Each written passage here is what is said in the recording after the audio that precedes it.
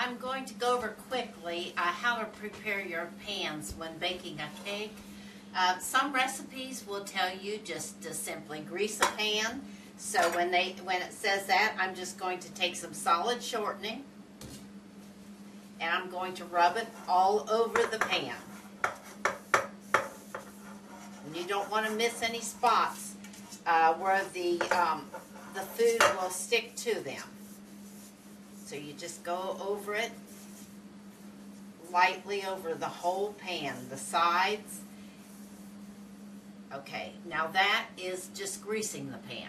Now a lot of them, mostly for cakes, it will say grease and lightly flour.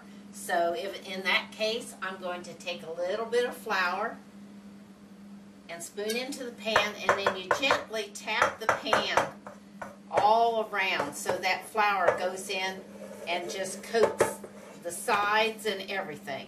And then when you're finished with it, you want to just kind of tap it back into your container or in another pan. If you're doing several pans, you do it like that.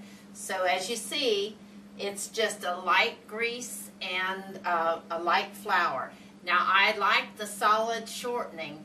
I never use butter. Rarely ever do I use butter on a pan because the butter will burn at a lower temperature.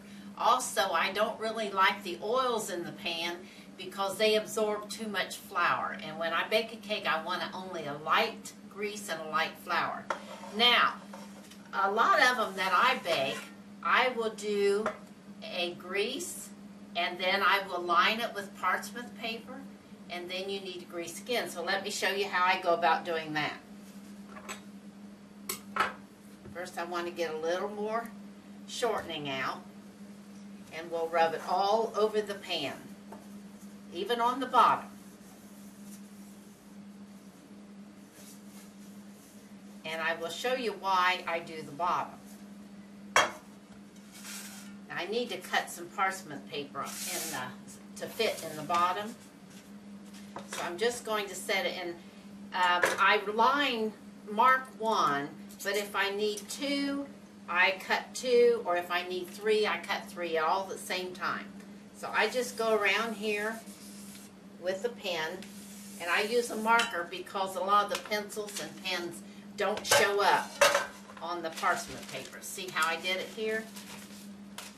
So now I'm just going to take a scissors and cut all 3 pieces at one time.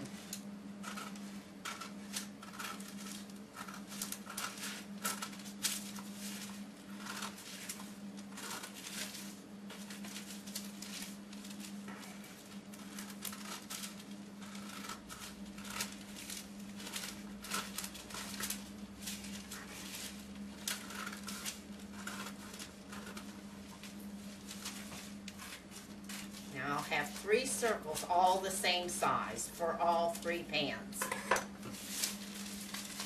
Now this one, the one I marked, may have a little bit of ink on it, so I'm going to take it and put that side down in the pan.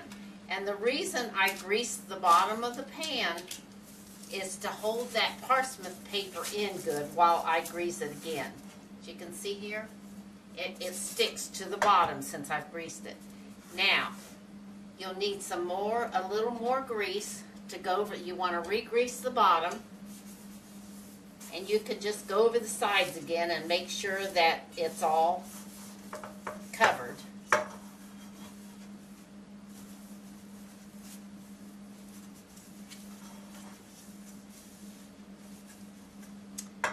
And now you want to flour this with the parchment paper in there.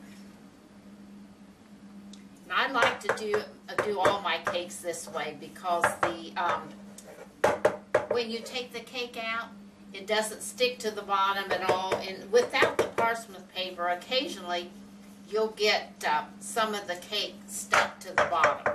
So you just want to tap it, and then I'm going to tap the excess flour back in the box.